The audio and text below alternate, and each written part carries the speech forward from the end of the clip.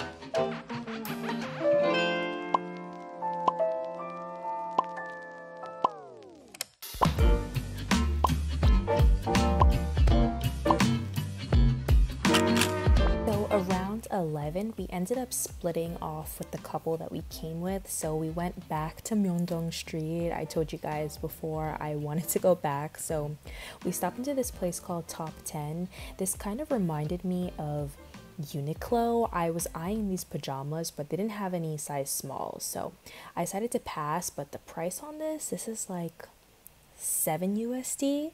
I went back to Olive Young. I ended up picking up all the things that I was eyeing in the first trip from the morning, and then I stopped into a few stores around. They had a lot of cute like makeup stores, and everything is just so aesthetically pleasing. I wish that I would have went into more of them, but yeah, I saw pretty much the same stores that I went to yesterday and then went into a few more. I ended up going into this accessory shop, and the lady, she was really nice. She was trying to help me, but she just kept on following me everywhere. It's to the point where I couldn't look at stuff. So I just decided to leave, and then I stopped into SAPPUN, which I've been eyeing for a few months now. Their shoes are so nice and they are so cheap. Like the flats are $20. I think everything that I bought was on sale. So I ended up only spending 50 US dollars on 2 pairs of shoes, which is like amazing. The quality of these shoes are really good also, and they just had such a wide selection, so I was so excited to try these shoes on. So after I finished in there, I stopped in Emis. I have been eyeing this brand for a while. I wanted to pick up one of their hats for the gym, and then once we got back to the hotel, we just decided to get ramen, and we asked the hotel to order chicken for us. We were supposed to have dinner, I think it's 6, but my boyfriend and I ended up falling asleep for almost 3 hours, so we had to find a local place because the place we were originally going to go to ended up closing, and then we went to Baskin Robbins, which was amazing. So the next day we got up around 11. We wanted to go to this viral nail mall in Dongdaemun, so we ended up taking the subway here, and I think the ride was only like 20 or 30 minutes, so I think we had to refill our T-Money cards. But yeah, when we got here, the area kind of reminded me of Jersey and Queens, just the way the buildings like were laid out. And also here is where they have like, they sell wholesale clothes, so a lot of those shops that you see on the street, this is where they buy their clothes from. But this mall kind of reminded me of a flea market because they had so many things in here. They also sold some fake bags in here. I saw when I was going up the escalator, I was like, is that an Hermes Birkin in a flea market? But yeah, this place had a ton of stuff. I wish that we would have looked around, but I knew we were going to spend so much time in this nail mall, so we ended up just going straight up. So the nail mall was on the 16th floor, and I've seen so many videos on this place. So basically they have a ton of nail supplies. So they have nail charms, like filers, brushes, polishes, gel polishes.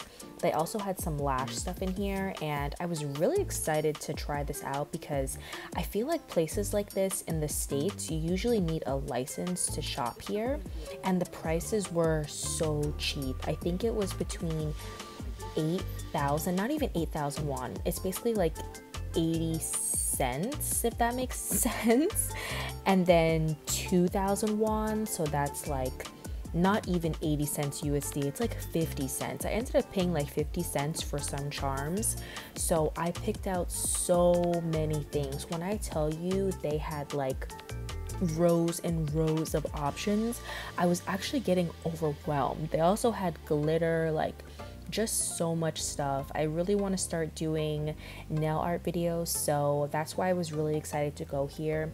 A lot of the collections that I wanted to buy were sold out because they're really popular, but yeah, I still got a huge variety of things. I had to have 2 people help me, and since I picked out so much stuff, I was able to pick out 7 charms, so I really love this place. So we ended up taking the bus. I think it was like a 30-minute ride. My friend had a nail appointment here, and I was thinking about getting my nails done, but I just decided not to. So while we were waiting for her, we checked out the neighborhood, and when I tell you this was probably my favorite neighborhood that I have checked out in Seoul, I just really liked it. I think I liked the fashion here. A lot of the like clothing shops that I had saved on Instagram and stuff and that I've been following for a while were here, so I was so excited. I was also excited to try out this perfume brand called Nonfiction.